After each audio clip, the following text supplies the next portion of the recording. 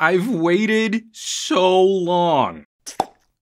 My favorite exchange over the NexDock so far, someone on Twitter complaining, "NexDock missed a huge opportunity to add a touchscreen. I guess I'll have to wait for the next version." Just ignoring that a decently built portable monitor is usually over $100 all on its own. It's always fun talking to people entitled to better and cheaper versions of products that don't actually exist yet. I dropped $230 on this Kickstarter project last March. It was supposed to ship in September, but it's finally here now, and I couldn't be more excited. The mission is simple. You take a laptop form factor, but none of the computer guts are in the case. It's a display, battery, keyboard, and trackpad with speakers and USB ports. Whatever you connect to the NexDock actually controls the NexDock. Immediately, the idea is to use a phone, preferably phones that support some kind of desktop mode, but there are a ton of other situations where a portable battery-powered display might come in handy. You could hook it up to a game console or a Raspberry Pi or a Nook. You could power and stream off of a Chromecast. You could use it as a second monitor for a camera. I'm only one day into opening the box, and it's not difficult to imagine a variety of places I'd want to use this. I've hooked it up to almost everything in the Gadget Lab,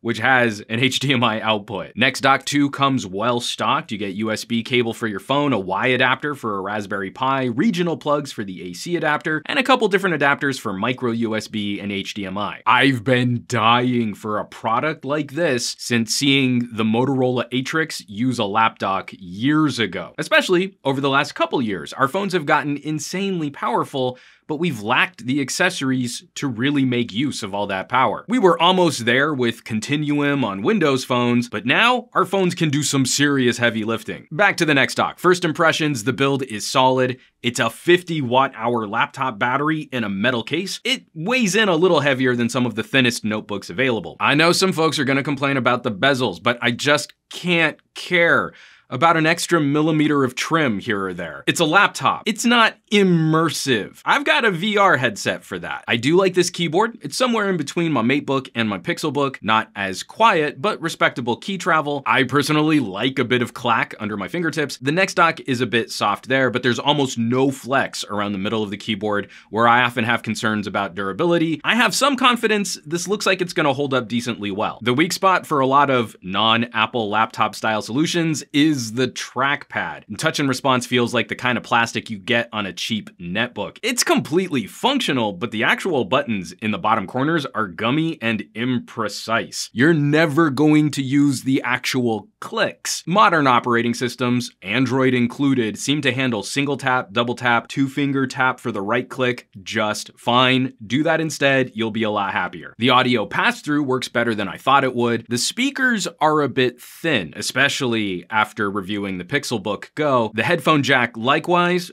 not audiophile grade, but way more convenient than not having a headphone jack. And I just think it's hilarious that you can use a NexDock to replace what should never have been cut out of your phone. And for some of those concerns, like the trackpad or the headphone output, I just can't be bothered when the whole kit arrives under $300 full retail and shipped. The other major criticism I've encountered, "Oh, if I have to carry a laptop shell, I might as well just bring a laptop." And sure, I mean, it's not hard shopping older entry-level Chromebooks that beat this for price. But after using a Pixelbook Go, a decently powerful phone can significantly outperform a cheap Chromebook for most of the apps and services consumers might want to use. You can do a bunch of work from your phone. You'll get an LTE-enabled laptop when it's plugged in without having to add another gadget to your cell phone bill. And when you're done using your phone as a laptop, it's still fully charged and ready to be a phone again. Even on this first day of use, there are some folks out there I think we can point out who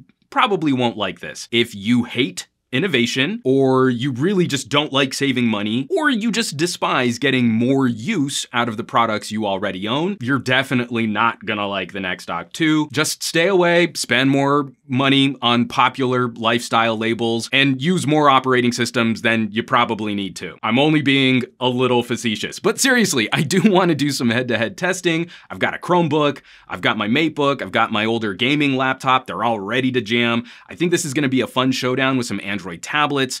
I'm just really stoked on this idea. I know you're going to see reviews that cover the bare minimum. I mean, I guess it works if you just need to cover the basics, but I've been showing for a while that $600 phones are starting to outpace $1,000 laptops for things like video rendering and gaming. So I'm gonna put the NexDock through its paces, break it in a bit, and we'll report back. I think it's gonna be fun. I think you're gonna enjoy it. As always, thanks so much for watching, for sharing these videos, subscribing to this channel. More than just waiting and waiting and waiting for mainstream manufacturers to deliver these kinds of potentially disruptive accessories, covering boutique options and Kickstarter successes is really exciting right now.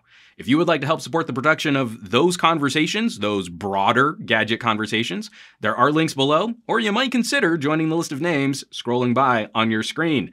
A growing community of fun, like-minded tech pals, and a huge resource for me as I'm planning future videos and reviews. They're good people. I hope you'll check them out. Now, you know where you can find me around the rest of the internet at SomeGadgetGuy on the Twitters and the Twitch, and the Facebooks and the Instagrams, and I will catch you all on the next video.